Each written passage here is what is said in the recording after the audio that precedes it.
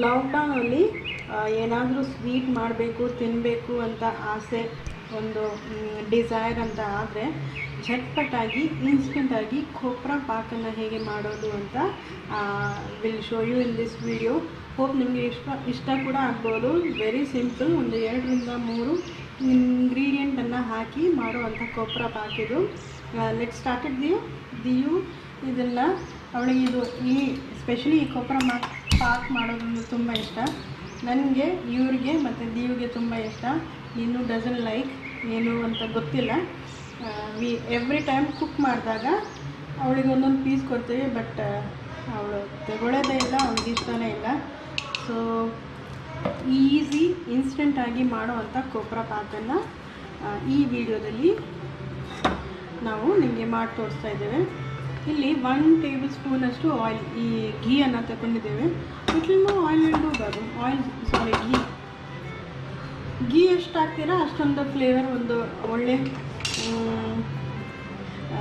ಈ ಫ್ಲೇವರನ್ನು ಆ್ಯಡ್ ಮಾಡ್ತದೆ. And overall 2 more spoon ಈ ಖೋಪ್ರಾ ಅಂದರೆ ತುರಿದಿರೋಂಥ ಕೋಕೋನಟ್, ಸ್ಕ್ರೇಪ್ ಮಾಡಿರೋಂಥ ಕೋಕೋನಟ್.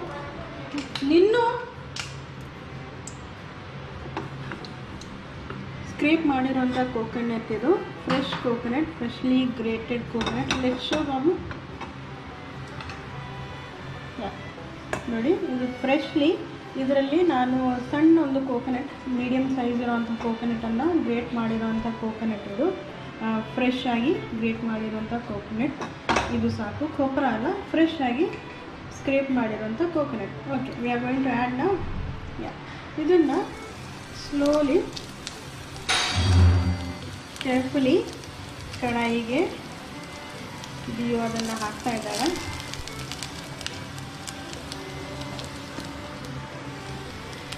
ಈ ತುಪ್ಪ ಮತ್ತು ಈ ಸ್ಕ್ರೇಪ್ ಮಾಡಿರೋವಂಥ ಕೋಕೋನಟ್ ಒಳ್ಳೆ ಕಂಬೈನ್ ಆಗಬೇಕು. ಆಮೇಲೆ ಒಂದು ಹಸಿ ವಾಸನೆ ಅಂತ ಏನೂ ಇರೋದಿಲ್ಲ ಇದಕ್ಕೆ, ಬಟ್ ಒಂದು ರಾನೆಸ್ ಹೋಗೋ ತನಕ, ಸಾಫ್ಟ್ ಆಗೋ ತನಕ ನಾವು ಇದನ್ನು ಹುರಿಬೇಕು. Let's do it. ತುಂಬ ಈಸಿ ಇದು ಆ್ಯಂಡ್ ವೆರಿ ಸಿಂಪಲ್. ತುಂಬ ಇಂಗ್ರೀಡಿಯೆಂಟ್ ಅದು ಇದು ಬೇಕು ಅಂತ ಏನೂ ಇಲ್ಲ. ಇನ್ಸ್ಟೆಂಟಾಗಿ ಯಾವಾಗ ನನಗೆ ಸಿಹಿ ತಿನ್ನಬೇಕು, ಡೆಸರ್ಟ್ ತಿನ್ನಬೇಕು ಅಂತ ಆಸೆ ಆದಾಗ we can cook this any time. ಏನಂದರೆ ತುರಿದಿರೋ ಅಂಥ ಕೋಕೋನಟ್ ಇದ್ದರೆ ಫ್ರೆಶ್ ಆಗಿ, ದಟ್ ವಿಲ್ ಬಿ ಬೆಸ್ಟ್. ಇದನ್ನು ಈಗ ಮಿನಿಟ್ಟು ಸಾತೆ ಅಲ್ಲ ಬಾಬು, ಸ್ವಲ್ಪ ಒಂದು ಸಾಫ್ಟ್ ಆಗೋ ತನಕ ಮಿನಿಟ್ಟು ಸಾತೆ.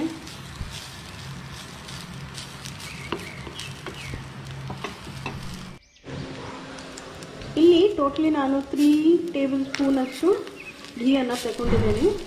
ಅದು ಬೇಕಾಗ್ತದೆ, ಯಾಕಂದರೆ ಒಳ್ಳೆ ರೀತಿಯಲ್ಲಿ ರೋಸ್ಟ್ ಮಾಡಬೇಕು. ಅದಕ್ಕೆ ಟೋಟ್ಲಿ ಫಸ್ಟ್ 1.5 ಹಾಕಿದ್ದೆ. ಟೋಟ್ಲಿ ಸೇರಿಸಿ 3 ಟೇಬಲ್ ಸ್ಪೂನಷ್ಟು ಘೀಯನ್ನು ಹಾಕಿದ್ದೇನೆ. ಇದು ಒಳ್ಳೆ ರೀತಿಯಲ್ಲಿ ಕುಕ್ ಆಗಬೇಕು, ಬ್ರೌನ್ ಆಗಬೇಕು ಆ ರೀತಿ ಏನೂ ಇಲ್ಲ. ಇದು ನ್ಯಾಚುರಲಿ ವೈಟಿಶ್ ಆಗಿ ಕಾಣುವಂಥ ಖೋಪ್ರಾ ಪಾಕ್ ಇದು.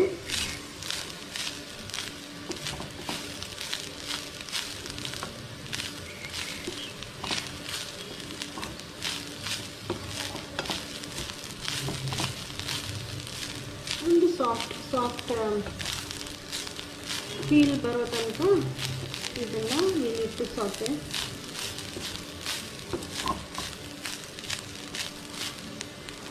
ನಿಮ್ಮ ಹತ್ರ ಕೇಸರ್ ಇದ್ದರೆ ಅಥವಾ ಫುಡ್ ಕಲರ್, ಎಲ್ಲೋ ಫುಡ್ ಕಲರ್ ಇದ್ದರೆ ಕೂಡ ಹಾಕ್ಬೋದು. ಹಾಲು ಜೊತೆ ಮಿಕ್ಸ್ ಮಾಡಿ ಅದನ್ನು ಹಾಕಿದರೆ ಆಯಿತು. ಇನ್ ಕೇಸ್ ನಿಮಗೆ ಕಲರ್ ಬೇಕಿದ್ದರೆ. ನಾನಿಲ್ಲಿ ಕಲರ್ ಹಾಕ್ತಾಯಿಲ್ಲ. ನ್ಯಾಚುರಲಿ ಕಾಣುವಂಥ ಎಲ್ಲೋ ವೈಟಿಶ್ ಕಲರ್ ಕಾಣುವಂಥ ಖೋಪ್ರಾ ಪಾಕನ್ನು, ನ್ಯಾಚುರಲಿ ಕಲರನ್ನು ಸಿಗೋ ಖೋಪ್ರಾ ಪಾಕನ್ನು V prefer. Colour ಹಾಕೋದ್ಕಿಂತ it's better naturally ಇದ್ದರೆ. ಮತ್ತು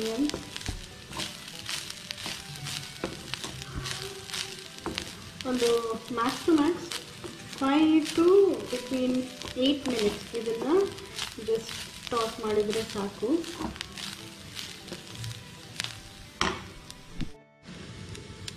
ಎರಡು ಟಿಪ್ಪನ್ನು I would like to share.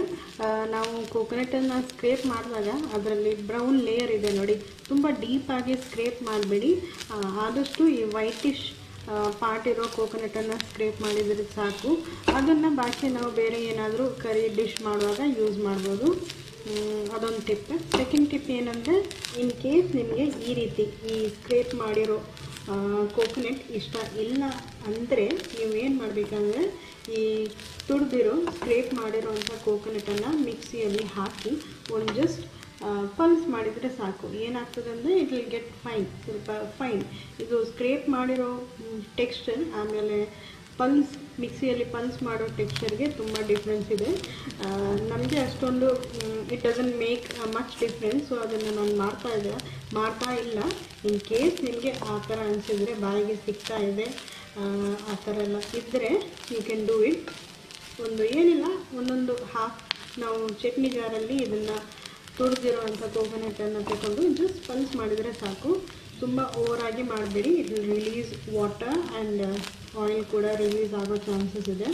Just pulse it, will get a finer coconut. ಇದು ಸಾಕು. ಜಸ್ಟ್ ಒಂದು ಕಲರ್ ಚೇಂಜ್ ಆಗಿದೆ. ಈಗ ಇದಕ್ಕೆ ಹಾಲನ್ನು ಹಾಕ್ತಾ ಇದ್ದೀನಿ. ತುಂಬ ಲಿಕ್ವಿಡ್ ಆಗೋ ಥರಂತ ಬೇಡ. ಹಾಕ್ತೀನಿ, ಕ್ವಾಂಟಿಟಿ ಹೇಳಬೇಕಾದ್ರೆ ಒಂದು ಹಾಫ್ ಕಪ್ಪಷ್ಟು ಹಾಕಿದ್ದೀನಿ ನಾನು. ಜಸ್ಟ್ ಒಂದು ಕುಕ್ ಆಗಲಿ ಅಂತ. ಓಕೆ, ಈಗ ಇದಕ್ಕೆ ಸಕ್ಕರೆಯನ್ನು ಹಾಕ್ತಾ ಇದ್ದೀನಿ. ಶುಗರ್ ಅಗೇನ್ ಅದು ನಿಮ್ಮ ನೀಡ್ ಪ್ರಕಾರ, ಆ್ಯಸ್ ಯು ಪ್ರಿಫರ್. ಅಂದರೆ ನಮ್ಮ ಮನೇಲಿ ಅಷ್ಟೊಂದು ಶುಗರಿ ಸ್ವೀಟ್ ಯಾರಿಗೂ ಇಷ್ಟ ಇಲ್ಲ. ಶುಗರನ್ನು ಬೇಕಿದ್ರೆ ನೀವು ಹೆಚ್ಚು ಕಡಿಮೆ ಆ್ಯಸ್ ಪರ್ ಯುವರ್ ಟೇಸ್ಟ್ ನೀವು ಅದನ್ನು ಜಾಸ್ತಿ ಅಥವಾ ಕಡಿಮೆ ಮಾಡ್ಬೋದು. ನಾನಿಲ್ಲಿ ನಿಮಗೆ ಎಕ್ಸಾಕ್ಟ್ ಮೆಜರ್ಮೆಂಟ್ ಹೇಳಬೇಕಾದ್ರೆ ಹಾಫ್ ಕಪ್ಪಷ್ಟು ಶುಗರನ್ನು ತಗೊಂಡಿದ್ದೀನಿ. ಇದು ಕೂಡ ಒಳ್ಳೆ ರೀತಿಯಲ್ಲಿ ಮೆಲ್ಟ್ ಆಗಬೇಕು. ಇದರಲ್ಲಿ ಒಂದು ಸೀಕ್ರೆಟ್ ಇಂಗ್ರೀಡಿಯೆಂಟ್ ಏನಂದರೆ milk powder. Milk powder ads magic to this ಕೋಪರಾ Pak.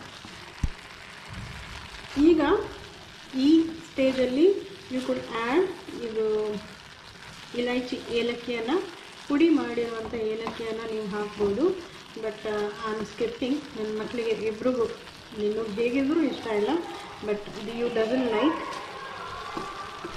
ಆದಷ್ಟು ನಾನು ಇಲ್ಲಿ ಅವಾಯ್ಡ್ ಮಾಡ್ತಾಯಿದ್ದೀನಿ. ಬಟ್ ನಿಮಗೆ ಈ ಏಲಕ್ಕಿ ಫ್ಲೇವರ್ ಇಷ್ಟ ಅಂದರೆ you could go for that, ನೀವು ಅದನ್ನು ಆ್ಯಡ್ ಮಾಡಿ. ಓಕೆ, ಥರ್ಡ್ ಟಿಪ್ ಏನಂದರೆ, ಶುಗರ್ ನಾವು ಗ್ರೈಂಡ್ ಮಾಡಿ, ಅಂದರೆ ಅದನ್ನು ಪೌಡ್ರ್ ಮಾಡಿದಾಗ ಈ ಏಲಕ್ಕಿನ ಹಾಕಿದರೆ ಅದು ಕೂಡ ಸೇಮ್ ಟೈಮ್ ಪೌಡ್ರಾಗಿ ನನಗೆ ಸಿಗ್ತದೆ. ಒಂದು ಕೆಲಸ ಉಳಿತು ಅಂತಲೇ ಹೇಳ್ಬೋದು ನಾನು. ಆ ರೀತಿ ಮಾಡಿದರೂ ಕೂಡ ಆಗ್ತದೆ. ಸೊ ಆಗಿದೆ ಇದು ಆಲ್ಮೋಸ್ಟ್. ಈಗ ಲಾಸ್ಟ್ ಇಂಗ್ರೀಡಿಯೆಂಟ್ ಮಿಲ್ಕ್ ಪೌಡ್ರನ್ನು ಹಾಕಬೇಕು. ಅಗೇನ್ ಮಿಲ್ಕ್ ಪೌಡರ್ ನಾನಿಲ್ಲಿ ಅಮೂಲ್ಯ ಮಿಲ್ಕ್ ಪೌಡ್ರನ್ನು ಯೂಸ್ ಮಾಡೋದು ನನ್ನ ಮನೇಲಿ. ಸೊ ಅದನ್ನು ಒಂದು 3 to 4 table spoon of milk ಪೌಡ್ರನ್ನು ಹಾಕ್ತಾಯಿದ್ದೇನೆ. 4. ಇದನ್ನು ಕೂಡ ಈ ಮಿಲ್ಕ್ ಪೌಡರ್ ಏನು ಕೆಲಸ ಮಾಡ್ತದೆ ಅಂದರೆ, ಇಟ್ ನೈಸ್ ಟೆಕ್ಸ್ಚರ್. ಸೊ ಬೇಕಿದ್ದರೆ ಹೆಚ್ಚು ಹಾಕ್ಬೋದು. ನಾನು ಈ ಕ್ವಾಂಟಿಟಿಗೆ 2 ಸ್ಪೂನಷ್ಟು ಮಿಲ್ಕ್ ಪೌಡರ್ನ ಹಾಕಿದ್ದೇನೆ. ಅಮೂಲ್ಯ ತಗೊಳ್ಬೋದು, ಎವರಿಡಿ ಮಿಲ್ಕ್ ಪೌಡರ್ ಕೂಡ ತಗೊಳ್ಬೋದು. ಬಟ್ ಮಿಲ್ಕ್ ಪೌಡರನ್ನು ಹಾಕೋದು ಮಾತ್ರ ಮರಿಬೇಡಿ. ಆಲ್ಮೋಸ್ಟ್ ಕುಕ್ ಆಗಿದೆ. ಈಗ ಇದನ್ನು ಗ್ರೀಸ್ ಆಗಿರೋ ಪಾತ್ರೆ ಅಥವಾ ಪ್ಲೇಟಲ್ಲಿ ಹಾಕಬೇಕು. And we need to set it. ಇದನ್ನು ಹಾಕಿದ ನಂತರ, ಈ ಗ್ರೀಸಿಂಗ್ ಪ್ಲೇಟಲ್ಲಿ ಹಾಕಿದ ನಂತರ ಅದು ಒಂದು 10 to 15 ಮಿನಿಟ್ಸ್ ಈ ಬಿಸಿ ಆರಿದ ನಂತರ ಇದನ್ನು ನಾವು 1 to half an hour ಫ್ರಿಜ್ಜಲ್ಲಿ ಸೆಟ್ ಮಾಡಲಿಕ್ಕೆ ಇಡಬೇಕು. ನಮ್ಮ ಮನೇಲಿ ಗ್ರೀಸ್ ಮಾಡಿದ್ದ ನಂತರ ಇದು ತಣ್ಣಗಾದ ನಂತರನೇ ಈ ಕೊಪ್ರ Pak ಗಾಯಬಾಗಬೇಕಿದೆ. I never get a chance to freeze it R ಫ್ರಿಜ್ಜಲ್ಲಿ ಇಡಲಿಕ್ಕೆ ನನಗೆ ಸಿಗೋದೇ ಇಲ್ಲ. ಅಷ್ಟೊಂದು ಟೇಸ್ಟಿ ಇದು ಆ್ಯಂಡ್ ಈಸಿ ಕೂಡ ಆಗಿದೆ. ಇದು ಆಲ್ಮೋಸ್ಟ್ ಡನ್. ಇದು ಗ್ರೀಸ್ ಮಾಡಿರೋಂಥ ಇದು ಬೇಕಿಂಗ್ ವೆಸಲ್. ಇದು ನಾನು ಯಾವಾಗಲೂ ಸ್ಟೀಲ್ ಮಾಡ್ತಾಯಿರ್ತೀನಿ ನಂದಿಯೋ ಹತ್ರ. ಸೊ ಈ ಥರ ಗ್ರೀಸ್ ಮಾಡಿರೋಂಥ ವೆಸಲನ್ನು ತಗೊಂಡು, ಇಲ್ಲದಿದ್ದರೆ ಗ್ರೀಸ್ ಮಾಡಿರೋಂಥ ಪ್ಲೇಟನ್ನು ಕೂಡ ನೀವು ತಗೊಳ್ಬೇಕು. ಇದನ್ನು ಈ ಕೊಪ್ರ ಪಾಕನ್ನು ಇದಕ್ಕೆ ಟ್ರಾನ್ಸ್ಫರ್ ಮಾಡಬೇಕು. Hi, ನಿನ್ನು is happy for ಕೊಪ್ರ Pak? No. Okay, show me. ಇದನ್ನು ಇದರಲ್ಲಿ ಟ್ರಾನ್ಸ್ಫರ್ ಮಾಡಬೇಕು.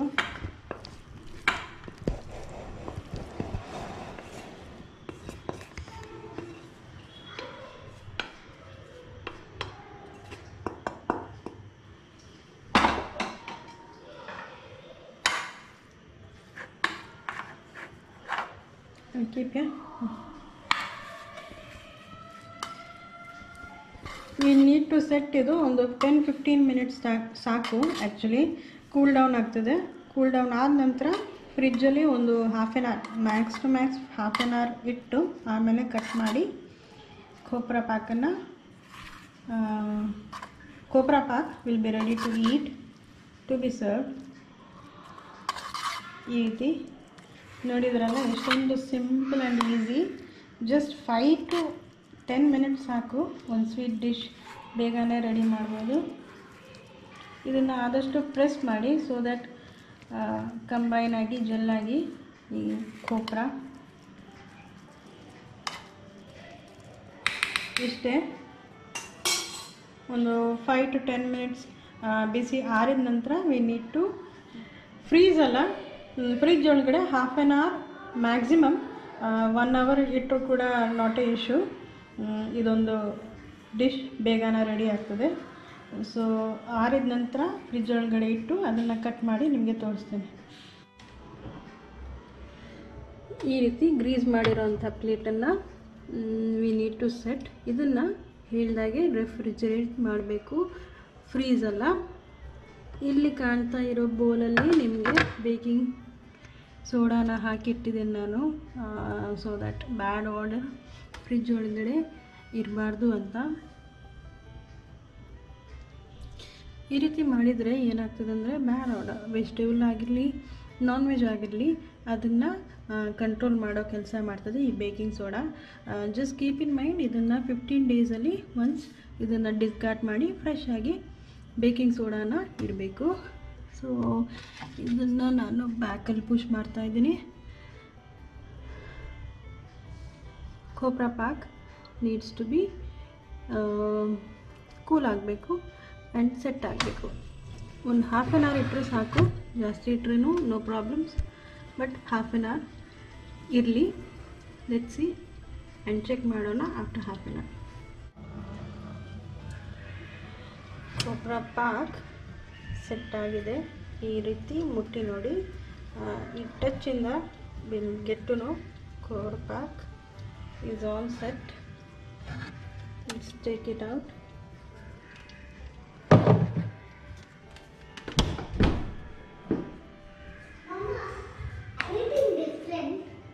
Wait, you will hold this for me. Let me cut. Yes. I saw your lip gloss. Hold this. ಈ ರೀತಿ ಕ್ಲೀನ್ ಆಗಿರೋ ನೈಫನ್ನು ತಗೊಂಡು ಕಟ್ ಮಾಡಿದ್ರೆ ಆಯಿತು. ನಿನ್ನು ಸೇ ಯಕ್ ಅಂತ ಹೇಳ್ತಾ ಇದ್ದಾಳೆ, because she doesn't like, but once you taste you'll come to know, Ninnu, it's very tasty. I taste also, it's yummy. ಈ ರೀತಿ ಇವತ್ತೇ ಆ್ಯಕ್ಚುಲಿ ಫಸ್ಟ್ ಟೈಮ್ ಉಳಿದಿರೋದು, ಮಾಡಿ ತೋರಿಸ್ಬೇಕು ಅಂತ ಹೇಳೋಕ್ಕೆ ಇನ್ನೂ ಆ್ಯಂಡ್ ಪ್ಲಸ್ ನಾನು ಕೂಡ ಇದನ್ನು ಟಚ್ಚೇ ಮಾಡಲಿಲ್ಲ. ಇಲ್ಲದಿದ್ದರೆ ಆದ ನಂತರ ಬಿಸಿ ಯಾರೋ ಟೈಮಲ್ಲೇ ವಿ ಟೇಕ್ ಇಟ್.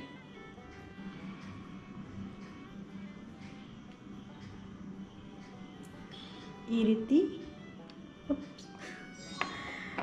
ರೀತಿ ಕಟ್ ಮಾಡಿರೋಂಥ ಕೊಪ್ರ Pak is ready to B served. ಒಳ್ಳೆ ಟೆಕ್ಸ್ಚರ್ ಇದಕ್ಕೆ. Let me have. Super yummy ಇದು. ಒಂದು ಸತಿ ಆದರೂ ಮಾಡಿ ನೋಡಿ, you love it and thank me for the same. ಈ ರೀತಿ ಕೊಪ್ರ ಪಾಕ್ ನಾನು ಸಣ್ಣವನಿದ್ದಾಗ ನಮ್ಮ ತಂದೆ, ನಮ್ಮ ಡ್ಯಾಡಿ ಇಲ್ಲಿ ಮ್ಯಾಂಗ್ಳೂರಲ್ಲಿ ಫೇಮಸ್ ಆಗಿರೋ ಹನುಮಾನ್ ಸ್ವೀಟ್ಸಿಂದ ತಗೊಂಡು ಬರ್ತಿದ್ರು. ಈಗ ಈ ರೀತಿ ಕೊಪ್ರ ಪಾಕ್ ತುಂಬ ಕಡೆ ಸಿಗೋದು ಸ್ವಲ್ಪ ಕಷ್ಟ.